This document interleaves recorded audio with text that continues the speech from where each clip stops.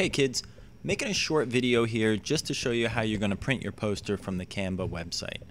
So this is the Canva website that we were on in class. Right, we have our infographics here. Here's all the sample infographics.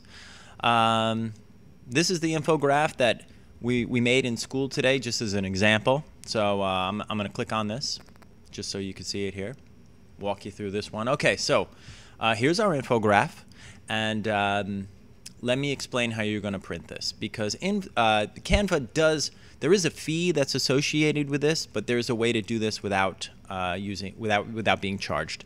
So if you go to the top here and you have a couple of options: share, download, order, prints, make public. There isn't just no print button. So we don't want to order prints because that's going to cost money. So if we go to download, it's going to allow us to download this a few different ways. We can download it as a PNG file, a JPEG, a PDF, print.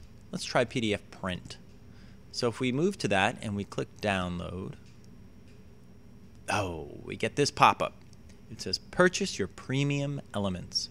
So basically they want $1 for us to print this out. Now there is a way to do this without paying for it. So if you go to download a watermarked draft, we're going to click on that. Creativity takes courage. Yes, it does.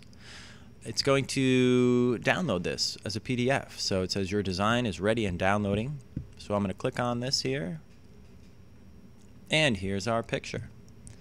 Here is the infographic that we made. Now, supposedly there is a watermark in this somewhere, but I don't see it. Oh, there it is. There it is, right there. Canva, Canva, Canva.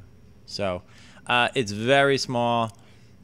Your finished product, you will not be able to even see that. So what we're going to do, we're just going to click print from there. And I'm going to click over here, fit to page. And there it is. Beautiful. So we'll click print.